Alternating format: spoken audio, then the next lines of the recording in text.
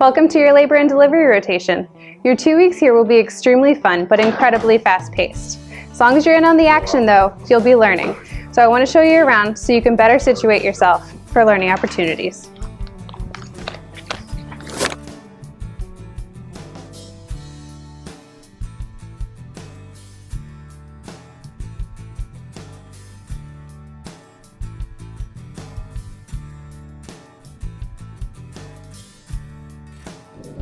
On the first day of your rotation, be sure to get to the hospital in time to get a set of scrubs from the auto valet on the 3rd floor by the operating rooms.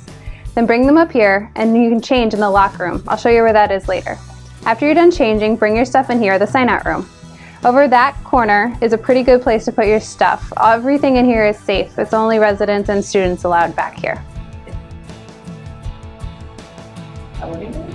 Sign-out starts at 7:30 in the morning. The evening time varies, so ask your chief about that. But when it's time for sign-out, make sure that you're prompt. That usually starts pretty much on time. Sign-out happens around this table. The attending usually sits up here, the fellow here, the chief resident there, and on down the line.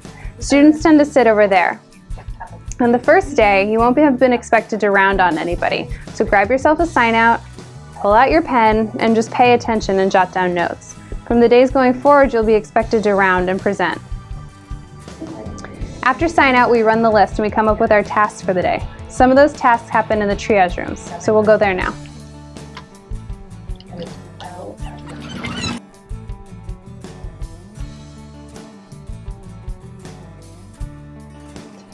Welcome to the Early Labor Lounge, or the L for short. It's where every obstetric patient comes to be evaluated. Our wonderful nurses will check them in and let us know when someone's ready to be evaluated. In Epic, they're in rooms 446 A through E. Watch these rooms throughout the day, and if you see a university patient show up, definitely be involved in their care.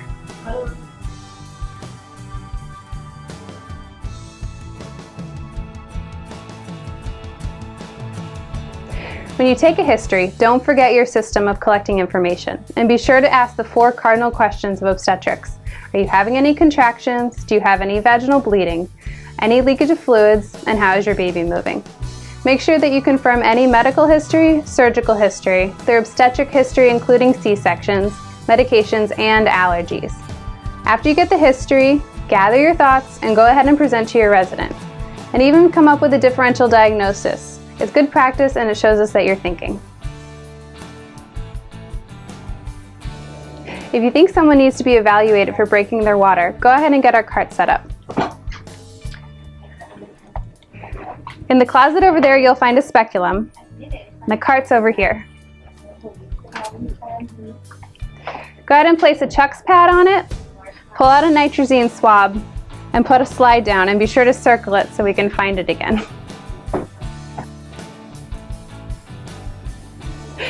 Many patients in the L get ultrasounds. This one, the SAOTE, is newer and can be unplugged and moved whenever you like. The older one needs to be fully powered down before you unplug it, otherwise the hard drive will crash. Try and have the ultrasound in the room before your resident comes to evaluate. It can help facilitate the evaluation and maybe you'll get to do the ultrasound. And please be careful with the ultrasound probes. They're extremely expensive and very fragile. If a patient gets admitted to the labor floor, they head down to the main rooms. The resident will take care of the orders, but you can help by making a sign-out.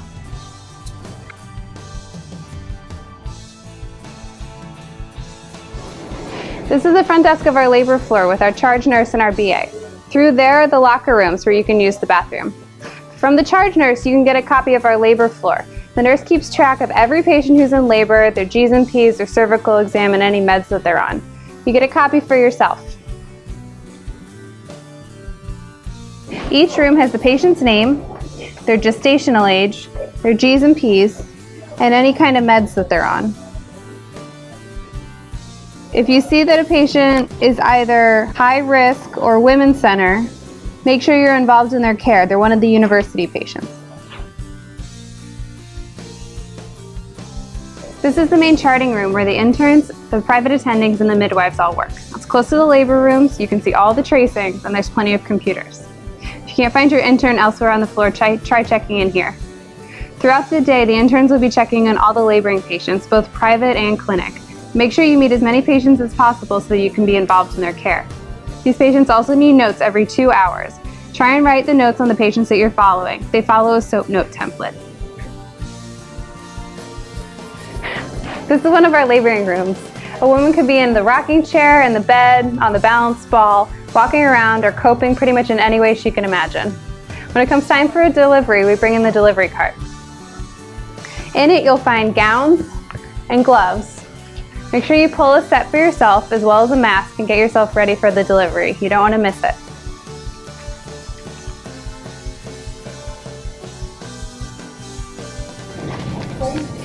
Sometimes, for many different reasons, a woman will have a cesarean birth instead of a vaginal delivery. If that's the case, come over here, grab a hairnet, put it on, and head through these doors. Over here you'll find your masks and your ortho booties or shoe covers. That should help keep you dry. Go ahead and grab your mask and your boots and head into the OR.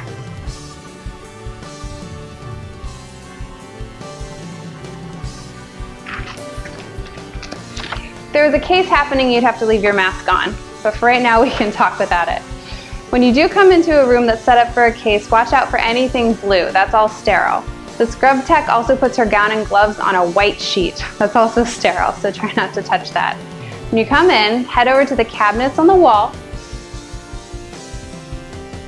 and go ahead and grab yourself a gown and some gloves. Then if you can, hand them sterilely to the scrub tech. If you don't know how to do that, that's okay, just ask your resident.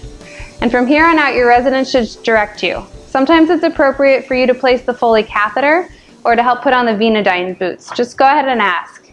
And remember, in a C-section, the patient is awake, so just be prudent about what questions that you ask. At the beginning of the week, touch base with your chief resident. They're in charge of the service and may have their own expectations for you.